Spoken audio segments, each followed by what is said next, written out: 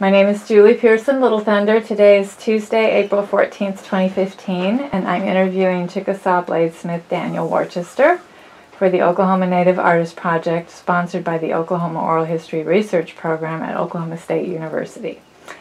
Daniel, you describe your work with knives as neo-traditionalist. Your elegantly designed pieces have won you numerous competitive awards and museum shows, including an exhibit at the Museum of Arts and Design in New York. Among other honors, you're an inductee into the Chickasaw Hall of Fame and a former Red Earth honored one. Thank you for taking the time to talk with me. Well, I'm glad you came. Where were you born and where did you grow up?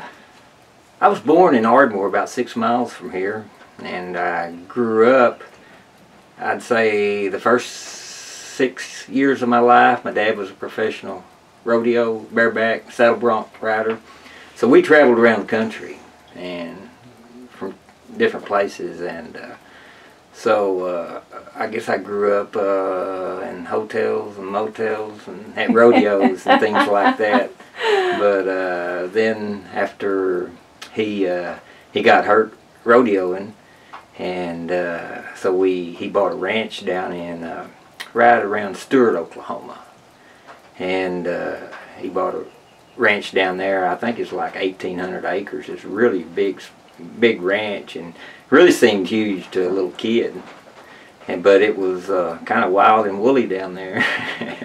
And we stayed there for a while, for maybe a year and a half, and then he bought this place here right outside Ardmore, and we moved here, and I grew up here, and this is what I call home, and spent 12 years in Long Grove School, graduated from there, and right out of high school, 1 month out of high school, I went to work for Southeastern Bell / AT&T, and I spent about 38 years there. Okay. And well, so your mom, what did she do for a living? Well, she broke horses, and she was a jockey. She was very much very good with horses, and as well as a housewife. But as far as having any occupation outside the home other than breaking horses, and she raised horses too? We raised horses, yeah, and back then there were brush tracks all around, racetracks. And matter of fact, from here I could walk right over the hill, and every Sunday I'd walk over there or ride my horse, and they'd have like a 4-gate racetrack, and it was really fun to just go over there, and she'd ride, and it's a quarter horses, and so it was. But they'd go all over the state as far as brush tracks is what we called them. Right. But they were really fun, and you could learn a lot as a kid.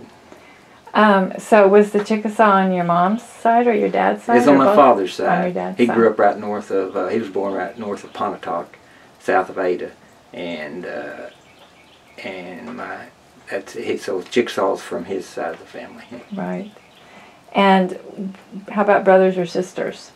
I had one half-brother. He passed away here about 15 years ago. But other than that, I was the only child. What were some of the places that your dad rodeoed around in that you have memories of? I've got vague memories of them, because I was so young, but I do remember going up into New York, Niagara Falls, some of those places like that. But before him and my mom was married, he'd rodeo all over, and it'd be like 4 or 5 of them traveling in a car, and they'd go one rodeo this day and one rodeo the next day. But of course, after I came along, I'm sure it kind of slowed them down, slowed them down a little bit. But just traveling all along, and after we got this place, and he got his job as a ranch foreman, and he stayed there till he retired, working on a ranch. What was your relationship with your grandparents on either side of your family? Well, my grandparents from my mother's side were raised all here, and we spent a lot of time with them. We'd go down to my dad's mom on maybe 2 or 3 times a year to see her, and but where did she live? She lived right at the old original allotment place, right north of Pontotoc. And how important was your Chickasaw heritage growing up? Well, it was real important as far as you know, as far as who you were. I just knew I was Chickasaw, and I never you know, doubted it or anything. You know, when we went to my grandmother, she spoke a lot of Chickasaw, and of course my dad, he'd do it, and he'd teach me some of the Chickasaw words and some of the Chickasaw slang words. Great. So you were around the language a little bit. Yes. What kind of art were you exposed to in the home? In the home, there was, I guess, in the home as far as art, they're just pictures on the wall, that sort of thing, you know, as a child. But I took an early interest in art as far as I was always drawing and coloring and things like that, and making things, little sculptures and things, whittling. I like to whittle a lot. Okay. And actually I've got a scar here on this finger from when I cut myself. I've still got a scar, and on this finger here from where my cousin cut me. He was whittling with a knife, and I wanted that, and I reached and that knife slit, and I looked and I said, that looks pretty bad, and I ran about a half a mile all the way home and had it doctored up. But that's amazing how that scar is still there. But yeah, we used to always do things like that. You know, back then all boys pretty much carried pocket knives, and there was a game we all played called Mumbly Peg, and we'd play that, and you know, even play it at school, and well, no one ever bothered anybody with it or anything. But it was, you know, but it's throwing that. You want to explain? Mumbly Peg is a weird little game. You take a folding knife and you bring the blades out, and then you flip it, and if it sticks, then you get to hammer the peg into the ground, and if it doesn't, then the other guy does it, and it goes around and round, and finally someone has to pull the peg out of the ground with their teeth, and you know, everybody just gets a big laugh out of it, because when they come up, they've got dirt and mud all over their face. That's not the winner that gets to do that, right? No, I think not. But yeah, as far, you know, and then as far as art at school, there wasn't any art at school, but I loved drawing at school. You know, everybody would come to me and they'd say, will you draw this picture? Will you draw that picture? And I loved just drawing, and I did that at the house and everything. And but it was just always, I was always interested in art. Do you remember being exposed to any native art specifically, or the first time you might have run across some native? As a child, no. No, I don't remember any. And in middle school and high school, were you also encouraged? Did you also take art? And there wasn't any art at my school ever. Okay. And so, you know, but still, I'd draw everything. And kind of a story I remember was when we got to the 7th grade, we every year at the state fair, the school would have buses, and you get to go up to the state fair for the day, which was, you know, when we was in 1st through 6th, you didn't get to do that. But when you got 7th grade, I guess they thought you was big enough to do something. So anyway, I got $5, and I got to go up to the state fair, and me and my buddies, we all, you know, just running wild, having a good time at the fair, and I had $5, but I knew it had to last all day, and I wanted to do something really neat with it, and I didn't just want to go to the shows. Or I rode a few rides, and I had about $2 left. I didn't eat or drink anything because I knew I've got. And I ran across this art booth where you could make your own pictures. And it was a crazy deal. It spun around and you could put the different colors in it, and it'd make your own picture. And it was $1. And I thought, and the guy said, "Come on, let's go get to this show here. They're fixing to have another show. Let's go see it." And I said, "No, I'm going to do this." And I did that. And I paid that for it. And to this day, I kept that, and I've got it in my office. And what's really funny is I've got other artwork in there from really good artists. And when the grandkids come in, I'll say, "Your Poppy did one of these pictures." And my little granddaughter looked around and she pointed at the one I did, and she said, "Yeah, Poppy, I bet that's it right there." and I thought, well, a kid can see. I thought I'd fool her for a while, but no. That is funny. Well, just quickly in terms of school then, even though you were just drawing and painting on your own when you could, or drawing, did your teachers kind of recognize your talent? Yeah, I've had several teachers. They'd say, "Go to the office." We're not going to be doing that in here. So. Okay. but that I did have. I remember one teacher that said, "That's really good, Danny. You did a good job there," and show, it made you feel good. Right. So you mentioned that after high school. Why don't you tell us again what happened after high school? After high school, a month after I graduated, I went to work for Southeastern Bell, and then in August I married my wife Debbie, and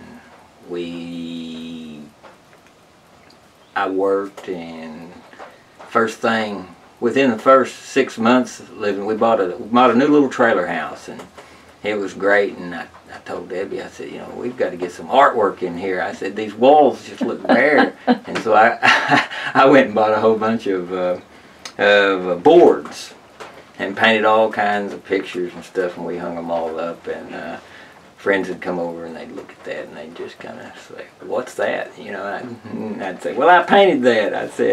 They'd say, "What is it?" And I'd say, "Well, I'm not really sure what it is, but what do you think?" And they'd just say, "Oh yeah, that's okay." But I knew they were thinking, "What is that?" But yeah, I kept on with art. Were they sort of semi-abstract too? Yeah, they were. I always liked lines, but as far as symmetrical lines this and way. But I did do like birds and different things like that, painting. Mm. But I was always, but for our whole time, I'd always just have me some paints and stuff and go and paint, and something to do with art. And you weren't doing anything connected with art at your job, right? What did you do at Southeastern Bell? Well, what I did there was all kinds. I think I did about everything. Fix cut cables, repair lines, go in people's houses, install phones, and probably went into 6 or 7 houses a day. You got to meet a lot of different people and see how a lot of different people lived and everything, and that was really a good learning experience to meet different people every day.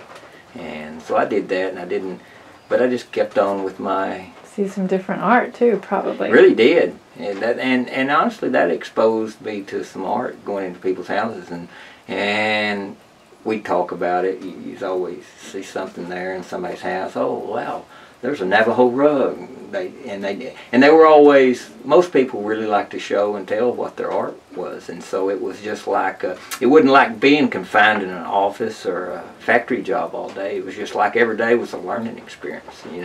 You might see a little piece of art, a statue, or anything, and that people really always like to tell you and talk about their art because they're proud of it. So when did you, while you're working, when did you get back into three-dimensional work, and how did you end up in knives? Well, I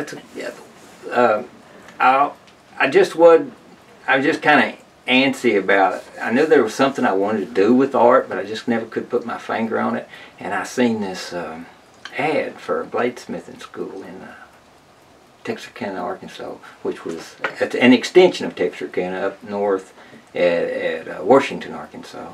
And so I told Debbie, I said, look here, this looks kind of intriguing. I wonder what it's all about. And so she said, well, you need to find out a little more about it. So I called and I found out. And what it was the bladesmithing schools where you could make your own blades. And I said, wow, that seems neat. You make your own blades. You don't just grind things off, but you actually go through the whole process. And so anyway, I found out all about it, and I told her, and she said, well, you need to go do that. And I said, well, I hate to leave here and leave you for, it was 2-week school. A 2-week school. I hate to leave you with 3 kids and old pickup, because we had an old pickup and an old car, or a newer car, a Monte Carlo. And she took out them Monte Carlo's keys and said, you go down to that school. So and how old were you? Oh, it was in 1989.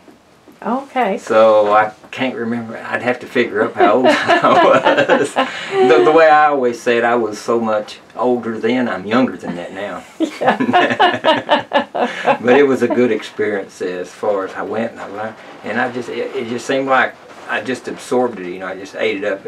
I finally had my hands on something that I could actually do. But it was just for the blades. You learn how to make the blades and everything. So after that was through, I came home, and you know, I'm thinking, now I've got to go see what I can do with it as far as handles and everything like that. So I gathered up all my equipment and everything. That was a process, buying for. I'd go to auctions and sales and try to find things that were, you know, used that you could put together. And I wound up putting together everything, and that was probably about a 1.5 to 2-year project, just getting everything together. And if you've never made a handle before, and you've not had the opportunity to watch anybody else make a knife handle, that must have been kind of a challenge. Well, it was, and I bought a little book, and it was kind of explaining how to do it and everything. And of course, you know, you read books, and there's nothing like hands-on experience. So through trial and error, I managed to muddle through it and get it done. And then there was all these knife books you could get at the store and everything, and read and about all the experts, how they did it and everything. And I'd get those books and I'd look at them, and I'd try to do this or try to do that. And finally I said, I'm not getting another book. And I threw every knife book I had away. And I just said, I'm going to just do it on my own. And I did. And I've never gotten another knife book. And was it partly because what you were trying was not working? It's partly based on your reading? With me, it's that I can't follow instructions. And you know, if I'm there and somebody's showing me something, I can pick it up, you know, like that. But to read it, it just doesn't compute. So you're working your job too at the same time, and then when you come home at night or on the weekends, you're tinkering with the knives. Weekends. When did you decide, okay, now I know how to do this, I'm going to make a few of these, and I'm going to do something with them? Well, I finally finished one knife, and that was my whole goal, really, is just to make one for myself, because I always admired custom knives, but I couldn't afford one. And I thought, well, the $500 I spent for my school, I can probably at some point make a knife that I can say is mine, and that will cover the expenses. I won't have to buy one. But I actually finally finished my first knife, and I was just really proud of it. You know, it looked terrible, but you know, it was usable, and the blade looked real good, but the handle was really funny looking. And and then somebody came by, and I guess I probably showed it to them, and they said, "Wow, that's neat." They said, "That's pretty good." And I thought, it is, you know. And so I thought, I'll make another one. I'll try to do a little better. And I just kept peddling and making one. And finally, someone told me, they said, you know, you should go, you're Chickasaw, you could go up to Red Earth. And I said, what's Red Earth? And they said, well, it's this show, you know, and if you're Indian, you can get in, and you know, and if you do artwork or what you're doing there, you can probably get in and you know, see. And I thought, well, that sounds neat. I think I'll try it. And I made a few calls and finally found out, and I got an application. I sent it in. I think back then you had to do I can't remember if it was slides or photographs, but I'd always had a 35mm camera, so taking photographs, that was fun with me. But anyway, I sent it in the first year, and they sent back a letter, said, sorry, but thank you for entering, but you know, better luck next time. And I thought, you didn't get accepted. Yeah, but time. You know, it didn't bother me a bit. I thought, oh wow, I just told myself, I said, I'm gonna try to do a little better, you know. And then the next year I sent in, and I was accepted, and so I was really happy. I was just, wow, I'm going to a real art show. And from the beginning, I imagine your handles were, had you already developed this kind of sort of inlay look? No, that hadn't came yet. Okay. What I had was pretty much what people would say the traditional knife. Oh, okay. Like a bone or a deer antler or wooden handle. And that's pretty much where I was at that time. All right. What was it like when you got into Red Earth the following year? Oh gosh, it was fantastic. I was seeing all this great artwork there, and you know, visiting with different artists, and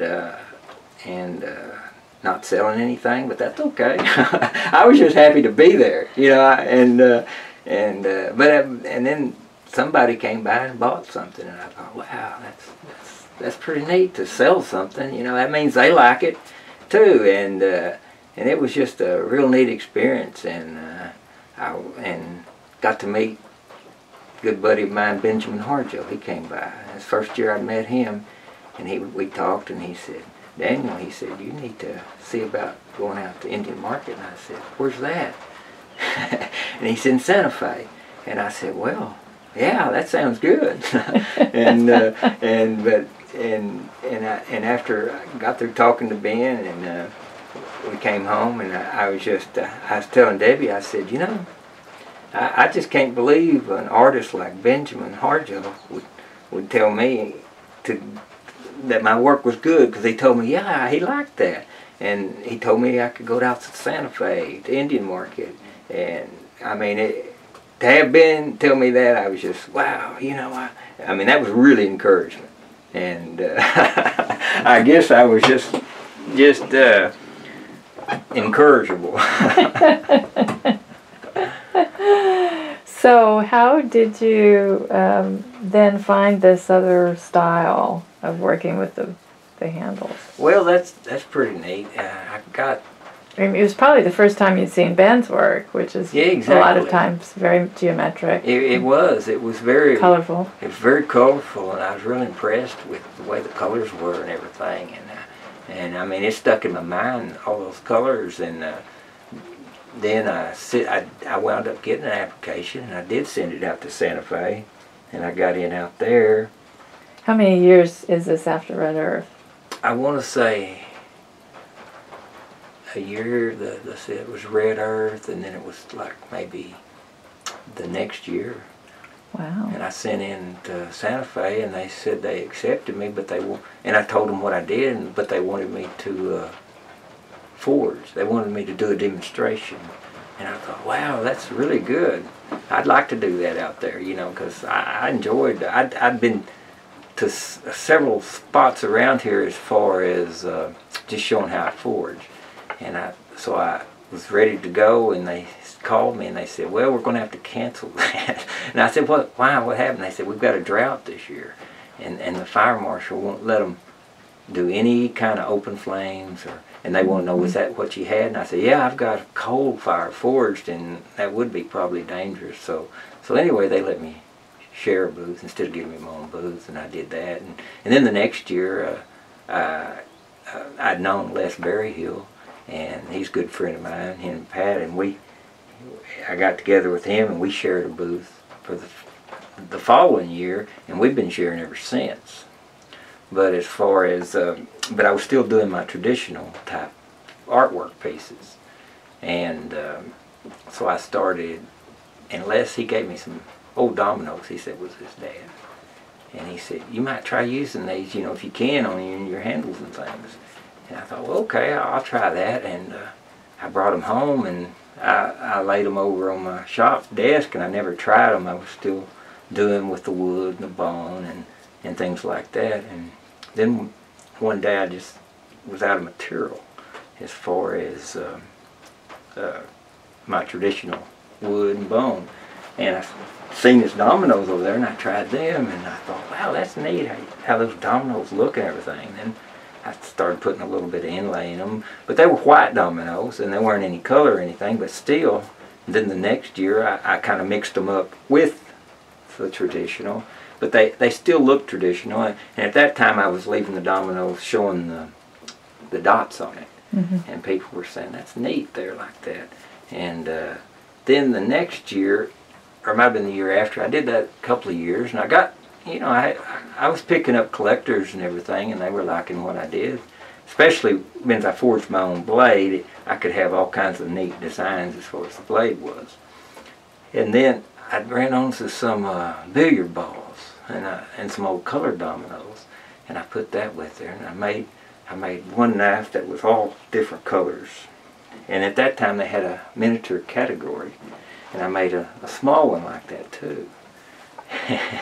And so I thought, wow, these are pretty. I like these. And so I thought, well, I'm going to make some more of them. Not like that, but using these colors.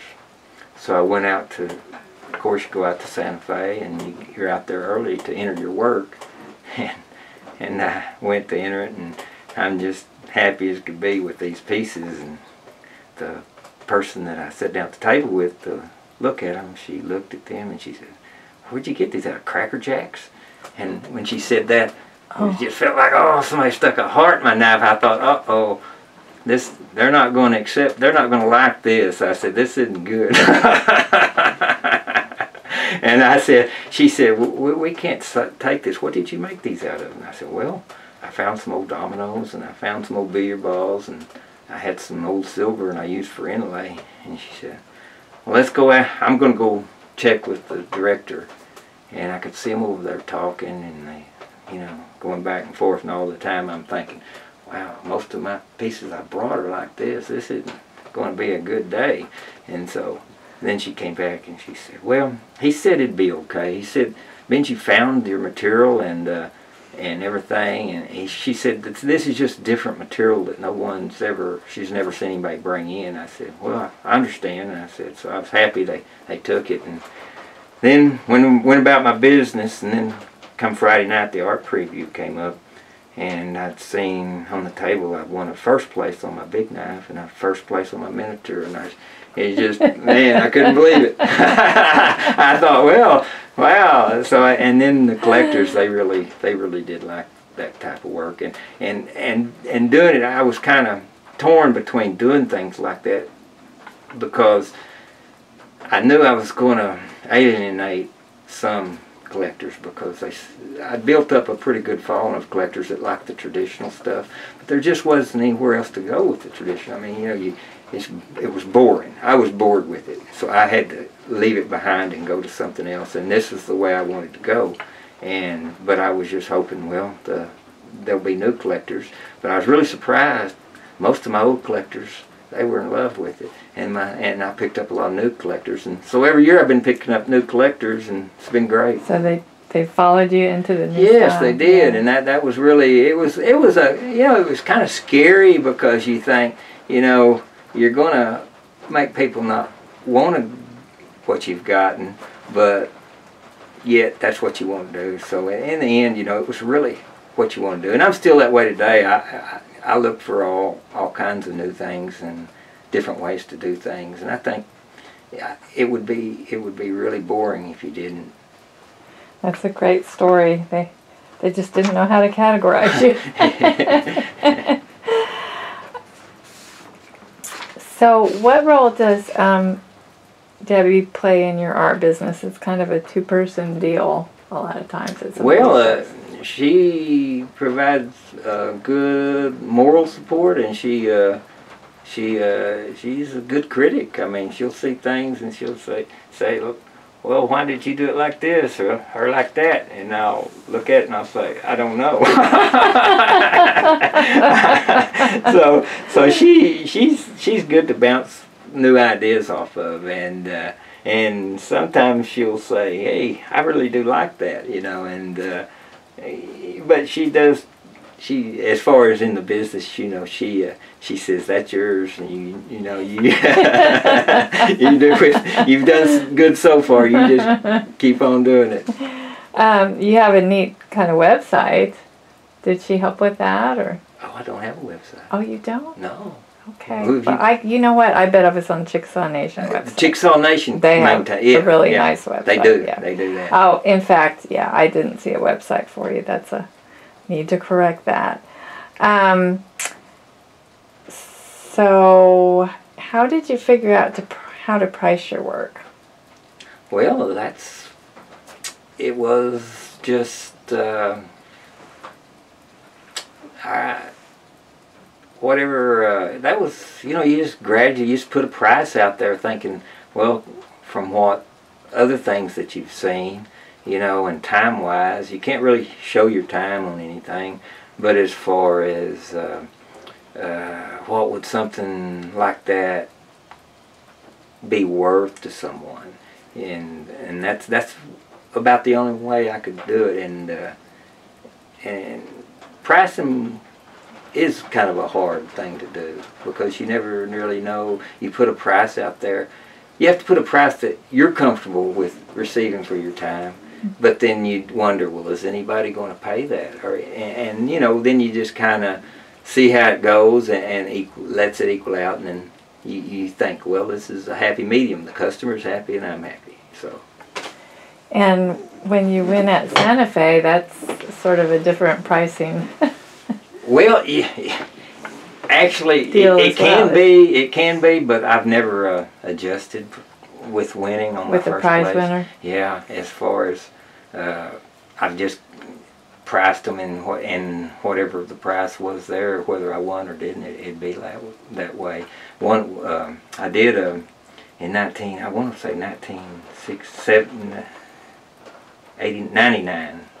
I think it was 99 that I made a pair of spurs, and I won the Challenge Award. And I was real happy with that, and I really had no idea in the world what price to put on a pair of spurs. And but I put the price out there, and the collector was happy to get it. And they never bought a knife from me, but they just came by because they seen the spurs. And so that was one thing, you know, you just like pricing, who knows. Right. So what did you charge for your spurs? I think they were around 1,800. Yeah. And I think I made another pair for the next year, and that was it. I just got into spurs. It was just one of those things that was different, and I wanted to try. And my dad, with his rodeo experience, he knew some old spur makers, and he told me how to make them. And as far as from one piece, so they weren't welded, they were just one piece each spur. And so I wanted to try it. Vincy, he'd told me about it, and I tried that. But what I found out with spurs is I really don't care to make anymore after 2 or 3 pairs, is because you have to make the other one identical. Oh, yeah. And that's kind of boring.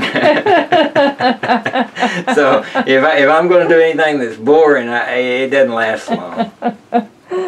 What other kinds of things do you make besides knives? Well, as far as, usually I'll start my shop up here in March when it warms up, because it's warm weather. My shop's outside. I do the silver inlay and things like that inside, the tedious things. But outside, where I forge my blades and everything, it's outside, and I like warm weather, so I'll start maybe in March and finish up in November and when it starts getting cool. But during the winter months, I'm making jewelry. I like making jewelry. Sometimes I'll just paint and do that. And this past year I did a little bit of, I put together a book that I've been writing, or as far as wanted to get it together. Right. So every year I do something to keep me going. During the winter. And then when I'm ready to start back up, it seems like I'm invigorated and ready to go again, because everything I found that I do, whether it's jewelry or whatever, seems like I can relate it to my knives and different ideas and handles and things like that. So every year's a new year, it just, who knows what it's going to be. That's neat. What other shows then do you do besides Santa Fe and Red Earth? I'll do the Chickasaw Festival, and it was being held in Tishomingo in October, but now they've started a new festival, which is going to be at Sulphur at the Artesian every May, and so it's going to, there's big hopes for it to really grow, and that's always a good springboard in that time of the year to show new work and kind of see the response you get from different people, and hopefully pick up new collectors. And the Artesian is like a workshop and co-op kind of gallery, as I understand it. They do have a gallery across from the Artesian Hotel. Okay. And it does have workshops there for practicing artists to display their work and how they do it and everything.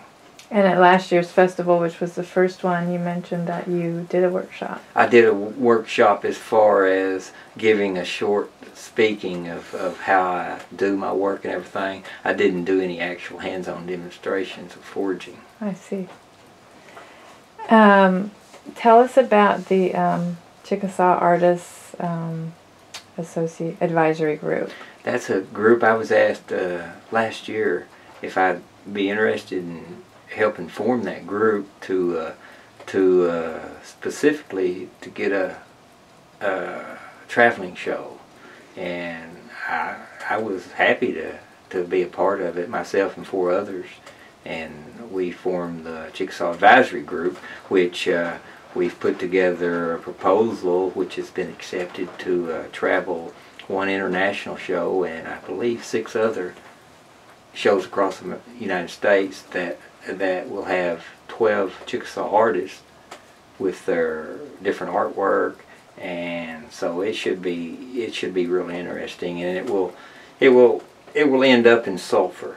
It will be the final stop for it. So, and that with as well as advising other different aspects of art shows there in the Chickasaw Nation. So it's a real opportunity to promote other Chickasaw artists and highlight their work as well.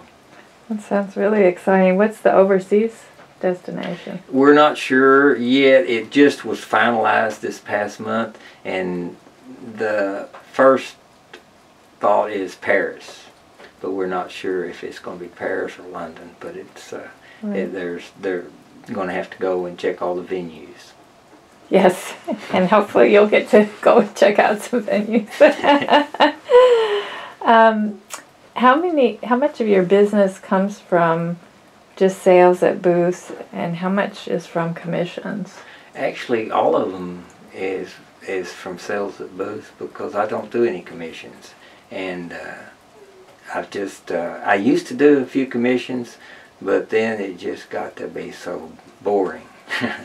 And I like the interaction with customers, with collectors and friends, and I like them to be able to see what I've got and handle it and say, because it's functional art, and they can look and see, and you've always got that unknown when you do something on commission.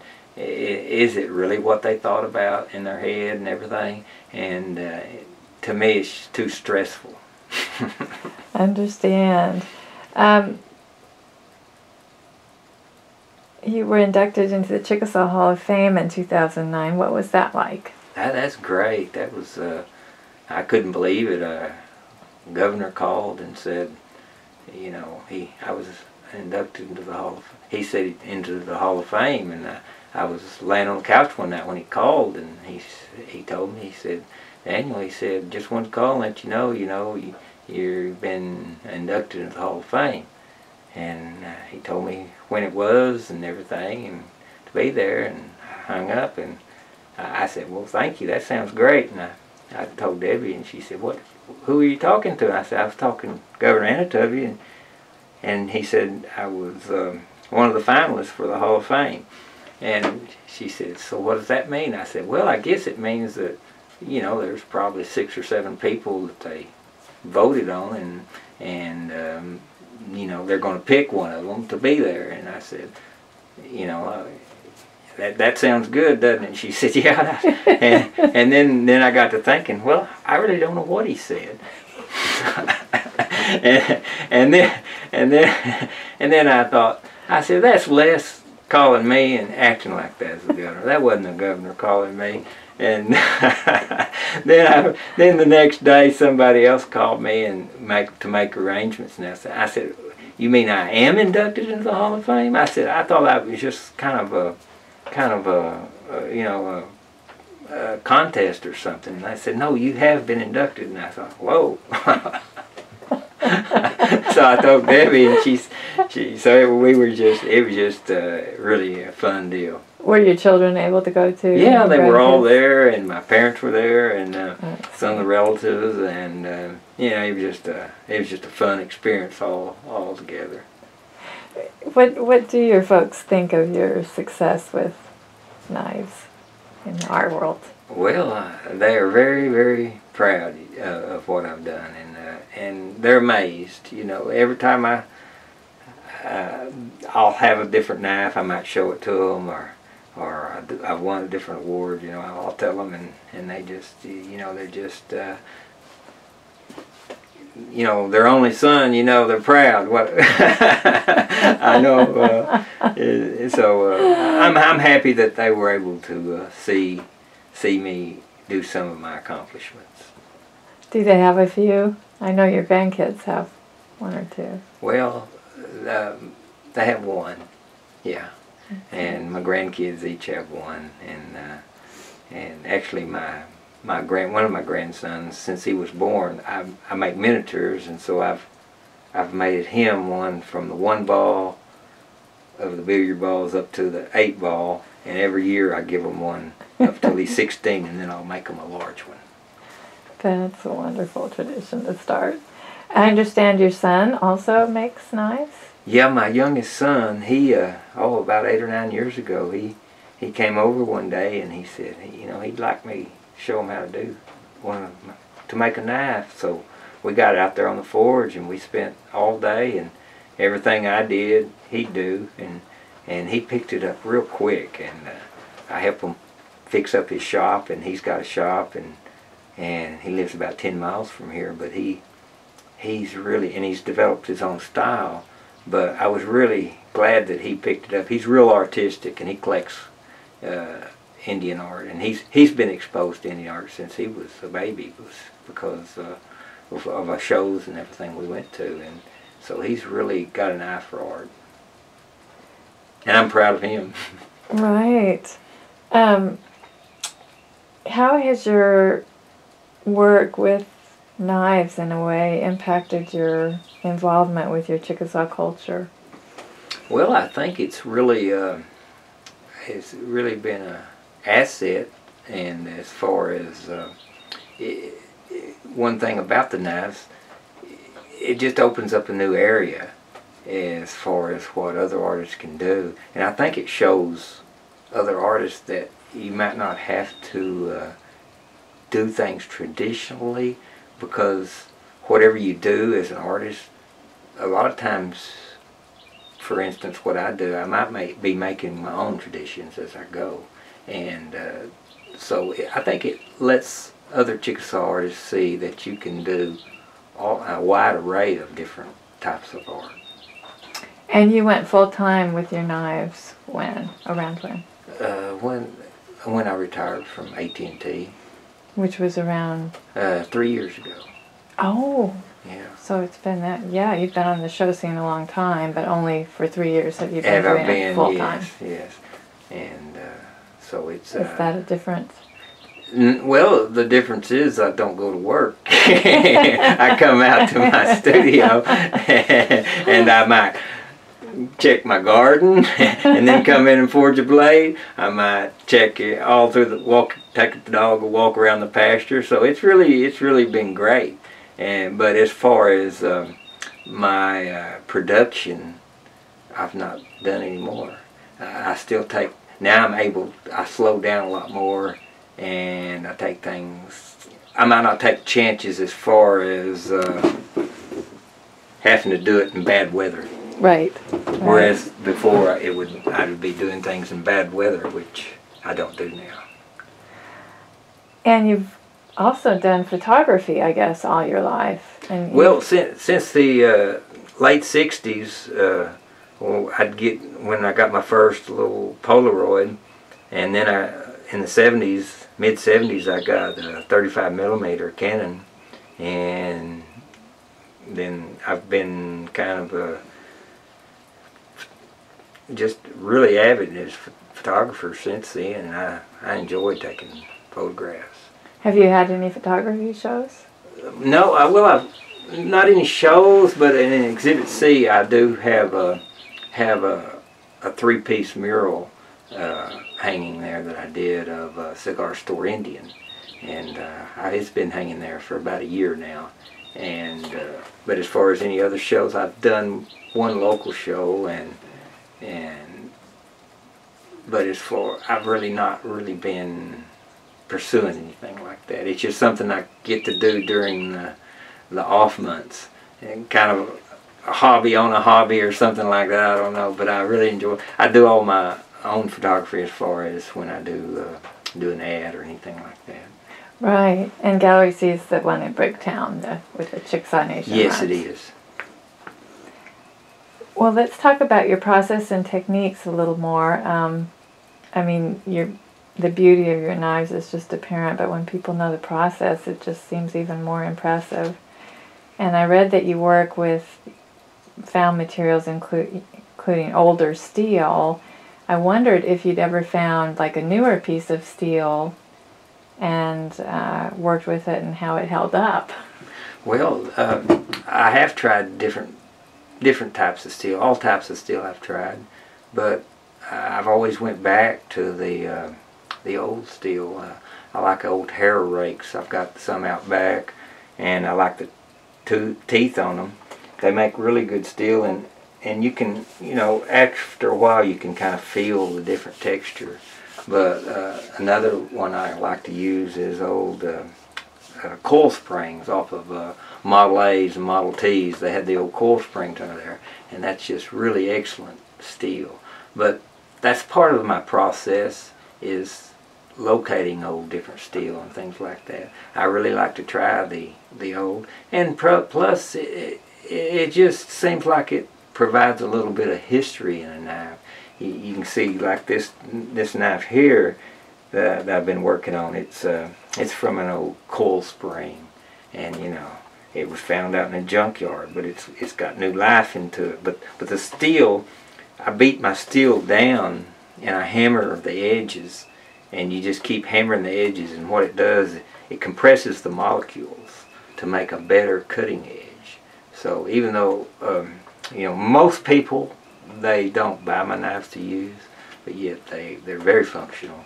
And that was one of the things I learned in bladesmithing school, is how to just keep beating the steel to compress the molecules to where it makes a very, very fine cutting edge.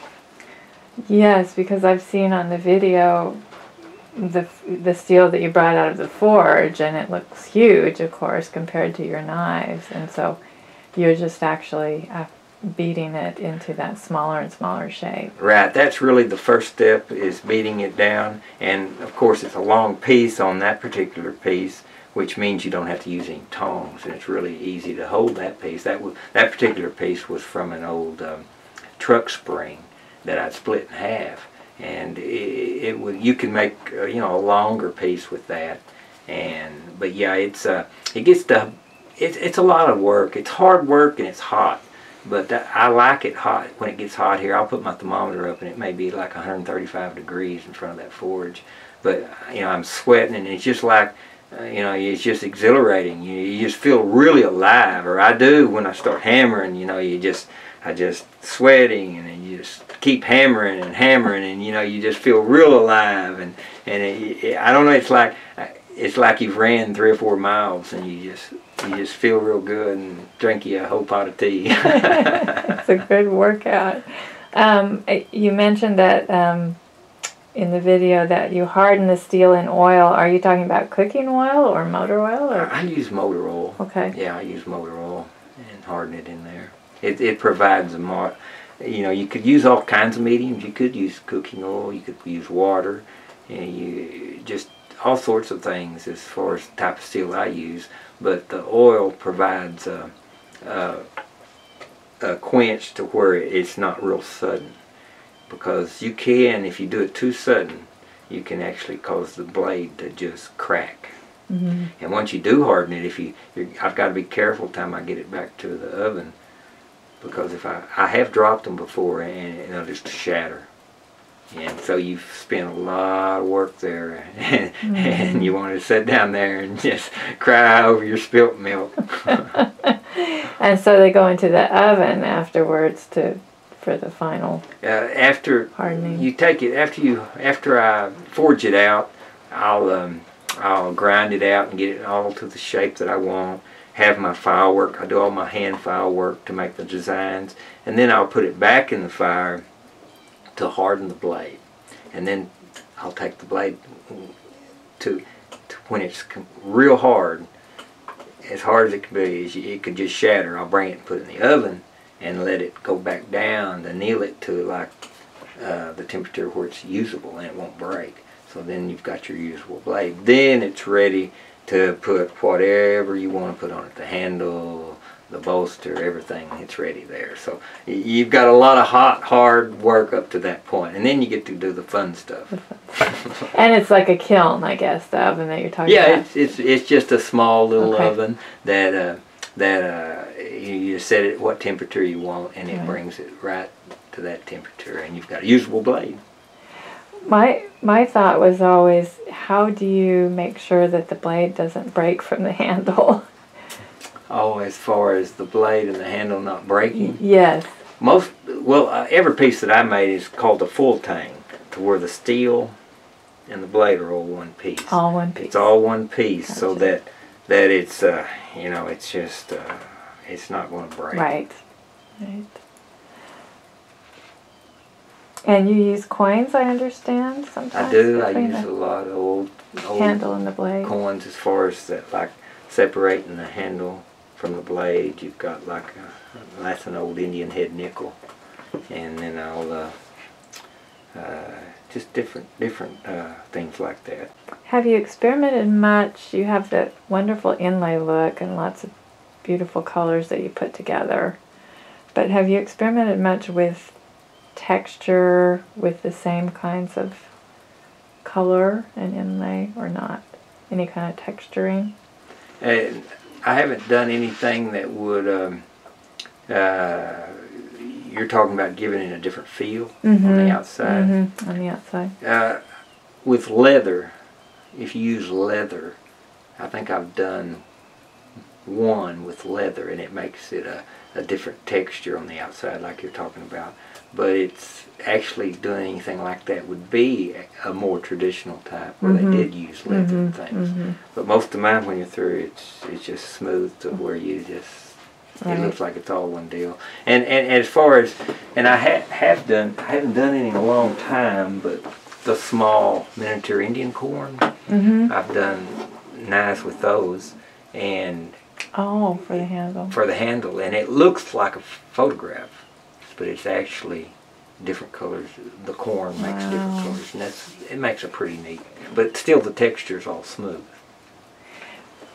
You know, I wonder if you were looking for an influence in how you ended up with the knife handles that you like, would it have come from jewelry? Would it have come from beadwork? Would it have come from other places? Yes, it would. I've asked myself that, and it would come from jewelry. It would come from I collect old baskets, Indian baskets, and it comes that, and I collect old rugs, Navajo rugs, and all those kind of influenced me on my handles. But yeah, you're right. How much time do you spend actually just looking for materials? Well, that's just kind of an everyday thing anymore. You know, if wherever I go, usually on weekends, I like to make a garage sale, estate sale, and if I find something, I'll get it. And just driving down the road, if I see something out in the pasture that might work, I'll get it. But I look for old steel. And as far as the silver, I like to use I bought a lot of old silver spoons and different types of teapots and things like that. Anytime I see anything sterling, I'll buy it. And that's pretty much what I've got a whole bunch of, like coin silver also, and 1802 to 1830 type spoons that I use. And that all works into an old piece. You know, you've got something that's new, but yet it's old. You've got old material all in it. And then even the billiard balls, like 40s and 50s pool halls and things that came out of. Right, like you mentioned, it's got the history and the story. Have you ever bought, I was thinking of all the agricultural equipment that you do see resting out in the field. Have you ever got things from your neighbors close by? Well, actually my dad, he supplies me in a lot of those. I helped him with his antique auction for 25 years. Every year that's what my dad does since he retired. He buys up antiques. Oh. And so I learned a lot about different antiques, and since he's done that, he's acquired a lot of old pawn jewelry and things like that, and Indian rugs and baskets and jewelry, and so that's kind of worked interconnected there. So, but he's always come up with different farm equipment, and when he gets something new, he'll holler at me and I'll go look at it, and yeah, I'll buy that from you. That's a good relationship there. But as far as materials, I've never had a shortage of materials. But when I started, you know, I was using stuff like that simply because it was kind of high to go buy all that stuff. But I could find stuff, and you know, for next to nothing. And so that I think that's how it worked out. But I like doing it that way, and so I've never changed. Right. What kind of impact do you want your knives to have on the viewer when they see them? Well, every person has a different, you know, interpretation of what you do and everything, and when they see it, they most of them say, I can't believe that these are knives. I said, I've never seen knives like this.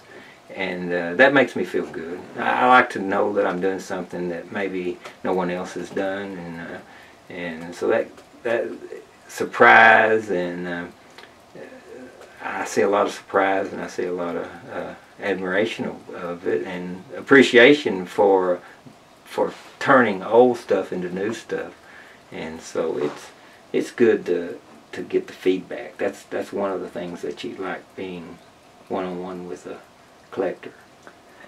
And also I'm struck by like the shape sometimes of your handles, and I don't know what you call it, when we'll be looking at one that has kind of a split, like almost like a fin to in a minute, but I'm wondering what inspired that. Well, I like to do just animal shapes, and a lot of my pieces I'll kind of incorporate in the shape of maybe a fish, okay, or a bird, or a snake, or a woodpecker, things like that, you know. And so you're consciously channeling those. Yes, shapes. Yes. Living out here in the country like I do, you know, it's great to be. I kind of like to think I'm close to the land, you know, and just every day you see things out as you walk in the pasture. I walk out in the pasture every day, and I just see different things. Like for instance, I've lived here since '63 on this same property, but every year I see something different as far as a new species of plant, or even some kind of insect or a bird or something. It just never quits changing, and so that's kind of like my work. I want, it's going to keep evolving. I'm never going to get to a spot to where try to keep it the same, because I don't really want to keep it the same. And a lot of times when I'll start forging a blade and stuff, I'll just purposely do something to it to make a mistake, and then I have to work around that mistake to make it to something different. But if I don't make a mistake sometimes, I'm afraid, well, it's going to turn out like the last one, and I don't want to turn out like the last one, so I'll put a notch here, or I'll cut it off short here or something, or make a funny angle on it, and then I say, well, and sometimes I think, wow, I've really messed this up. How am I going to fix this? But it always lets your mind find new avenues to make something into a finished product. That is neat. Do you take photographs of every single knife that you do? Do you keep a photographic record? You don't? I don't. It's just too much trouble. It would have been nice, I guess, and I couldn't tell you how many knives I've made, but when I see one that I've made, I can definitely say I made that, because I mean, I've done that before. Is somebody bring a knife by and say, I wonder who made that or something, you know, at a show, and I say, What is your creative process from the time that you get an idea? Well, it's just pretty much if I get an idea about a piece, I'll just start forging on it and forge the blade out to that shape. And if I've got particular colors in mind, a lot of times I'll see it before I ever start.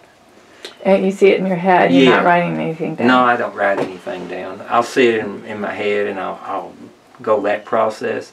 And then a lot of times I'm just forging a blade and seeing what happens.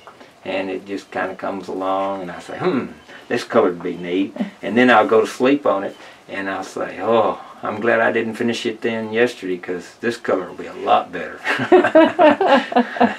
So I found that to leave one sitting overnight or a couple of days when I'm really not sure, it's a pretty good idea, because then I'll have a better idea where I'm really sure of what I want to do with it. When I'm not really sure about something, it's kind of, I don't know if I should do that or not. And then when I do finish a piece, I may not really see exactly what I did with it, but I'll let it set a couple of days, and I'll look at it and I'll say, and then, I see something there I didn't know I put there. I didn't know why I did that, but that looks neat. I like that. And, you know, it's just, a lot of times I make something and I'm really not sure, you know, was I conscious in what I was doing.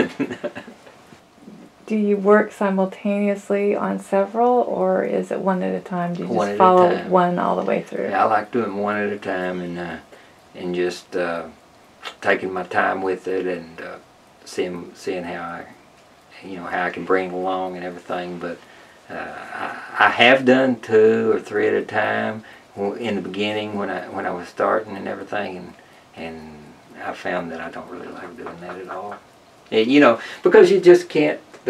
I think I have to devote all my time to one piece, and when it's done, move on to another one.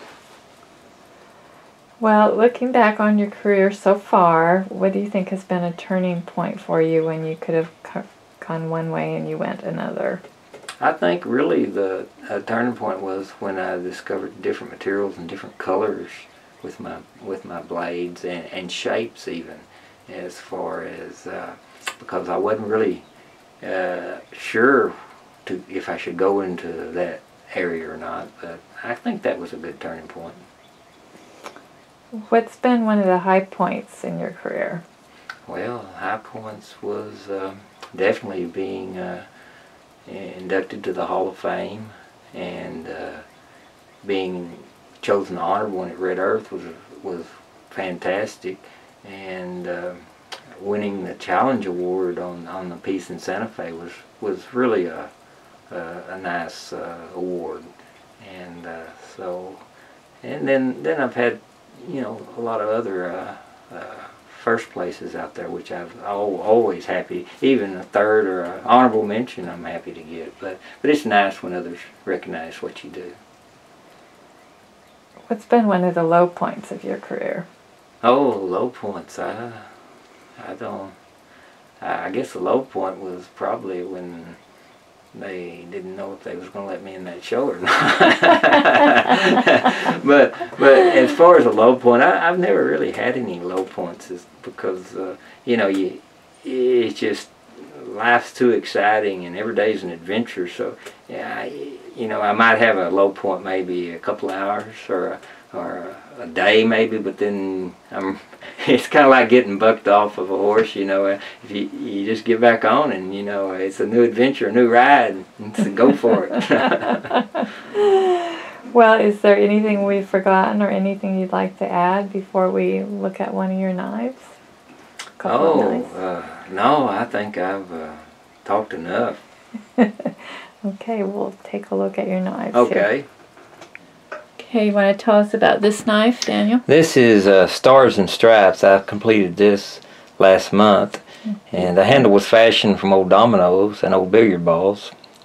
Hand-done file work decorates the top of the spine and goes all the way around the blade. Right. And the blade was forged from an old found steel pickup coil spring, and it has an old Indian head nickel separating the blade and the handle, and the red is from old dominoes and the blue is from billiard balls, and it has white composite paper separating each piece. Beautiful. And I notice you have titles for your knives. Yes, I do like to title each piece, and it, you know, it just describe its process, makes it more unique. Right. Okay, here we're looking at another one. This is entitled Chameleon, and I titled it that because the back is completely different than this. The back is red and orange, and this knife's handle was fashioned from a combination of old billiard balls and old found dominoes. The blade was forged by hand from an old found coil spring taken off an old abandoned Model T. Functional firework motif decorates the spine of the blade with a Indian head nickel separating the blade from the handle. That's beautiful too. We're looking at the other side here, as you said. Yes, this is the other reverse side of Chameleon. Yeah. Oh, those are gorgeous colors. Oh, this one's really different looking, the handle. And you called it Four Red Moons? This is Four Red Moons, and I named it for Four Red Moons. It's the knife was forged by hand, by hammer, anvil, and forged from an old Model T's coil. Oh, wow. The handle was fashioned from bone with red dye. An old Indian head nickel separates the blade from the handle, and the other side's pretty much the same, but it's separated in 4 pieces as far as the 4 different pieces of bone. And I'd entitled it Four Red Moons simply because last year and this year the tetra blood moons were happening, and I just thought, well, that's neat. 4 blood moons. I'm going to call this Four Red Moons. That is beautiful. And how about this one? This is Purple Sky, and its knife's blade was forged by hand from an old found pickup coil spring. The handle was fashioned from old billiard balls. Firework decorates the spine of the blade and travels completely around the handle. An old Indian head nickel separates the blade from the handle also. And to get all those purple colors, I might add, is very difficult from billiard balls because the outside of billiard balls aren't always what they look like on the inside, and it depends on the environment they were in as far as cigarette smoke, how much light was coming in. But to get the dark purple is very, very rare, I found out. And and then the Purple Sky, the name on that was simply because I I was listening to Hank Williams' song, and a falling star lights up a purple sky, and I thought, wow, that's neat. I like the way that sounds, and so I named him Purple Sky. That's a great title. Well, thank you so much for your, well, maybe let's look at that last one. It has the, oh, okay, the one yeah, the one that's out. Oh, okay, this one. We talked about. This is one that I've just finished, actually, and it's, I don't know where I can put it here. I can just, get it. There, yeah, you can just hold it, great. It's forged from an old coil steel of a truck spring, and it's got orange billiard ball, black dominoes, and red dominoes, and it's a double-edged piece, and the design on it was just kind of whimsical, just to put different shapes in it, and the other side is pretty much the same with white laminated paper as far as filling in between. It does have a nice whimsical feeling. All right, well, thank you for your time today. Okay, I've got two more you want to see. Sure.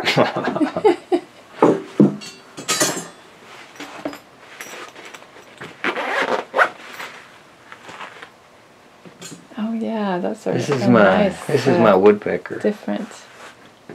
Okay. Yeah, that's woodpecker as far as the design, and old billiard ball plus dominoes. But it really, it's very functional as far as where your fingers fit. Right, that is gorgeous. I see where the ridge is. Oh, wonderful. And that was a kind of a whimsical piece. Yeah, that one's lots. Here is Arizona ironwood, which I like to use wood as far as being a very, very pretty type wood, which is Arizona ironwood. But sometimes I like to put it with a different type of blade. And this blade has firework going all the way around the blade and the handle. Right. And it's just a different type shape piece that very functional. And I've had people that like maybe this type of blade as far as cheese knives. I was going to say, you can use that in the kitchen, it yes, looks like. Yes, just very easy much to good. Manipulate. Okay, well, I really appreciate your time today. Well, you're very welcome. I'm glad you came.